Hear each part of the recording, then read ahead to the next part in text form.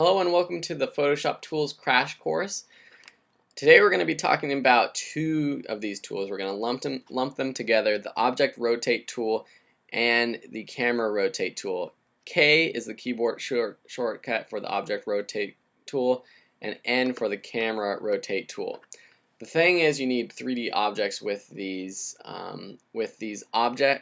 tools.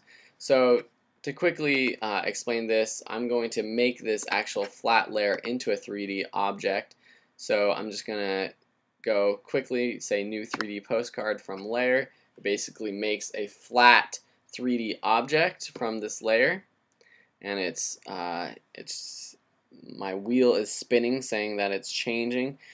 And then if I have this 3D object rotate tool selected, I can then click and drag, and it should rotate this object. The problem is that my computer is so slow.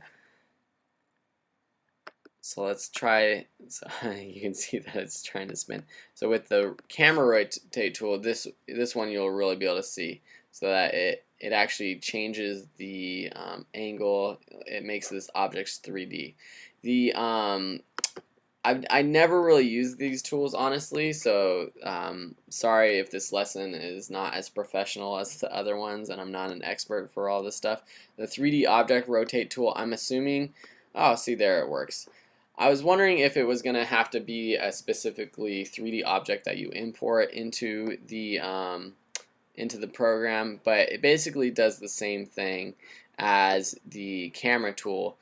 Just if you have multiple objects within this composition, the 3D camera tool is actually going to change the angle of the camera of the actual composition, whereas the 3D object tool will allow you to change the 3D whatever angle or size or shape or whatever of specific objects within your composition. So I'm sorry if that's so confusing. If you have any questions about it, feel free to comment or ask me a question, or if you know anything more about these tools, please let me know, and I really appreciate it.